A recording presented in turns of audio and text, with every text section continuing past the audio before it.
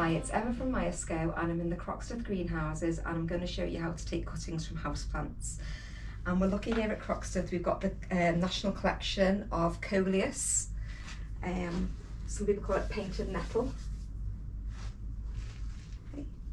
And we're going to take a few little cuttings, and when you do a cutting you get a clone, like a perfect copy of the plant that you're growing. So we need a clean pot. We need some, just multi-purpose compost will do, but it's good, you don't have to have this, but it is good if you have something like perlite. It just comes from a volcanic rock and it just adds drainage and air into, so I'm just going to mix that up, a little bit of that into the soil. Don't worry if you haven't got that, you can just use you know, multi-purpose compost. So I'm just getting the pot ready first. So I'm just putting some of that in there. You can also use a little bit of grit for some house plants. Got some grit here. This is really good for things like succulents and cacti, things like that. So I've got my perlite mix in there. Now I need to look for a lovely cutting. So you're looking for like a little bump, like a little node. And that's where like all the hormone is. It's going to set out a new root. So I'm going to cut just below a node. And what you have to do is you have to remove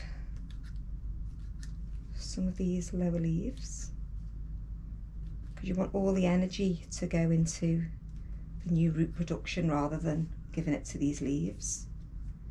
And you can cut across some of them. Some gardeners prefer to leave the leaves whole, some like to cut across.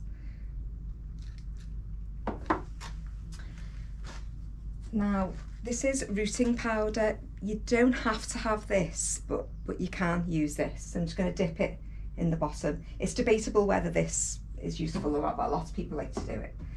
And then just with the edge of my finger, or you can use a pencil, I'm going to poke a hole on the outside edge of the pot. I'm just going to snug it in there. You tend to put cuttings around the outside edge, they tend to do better. They're sort of snug at the side and there's less moisture loss.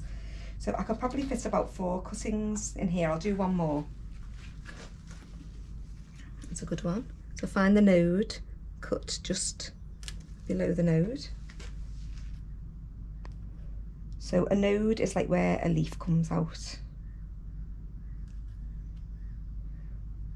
I'm going to leave these leaves whole and see which do the better. So you leave a few on. So it's important that you don't poke it down because you might cause damage. So either use a little cane or your finger or a stick or a pencil, anything that's close to hand. Okay. And then you just give them a water and leave them in a warm place.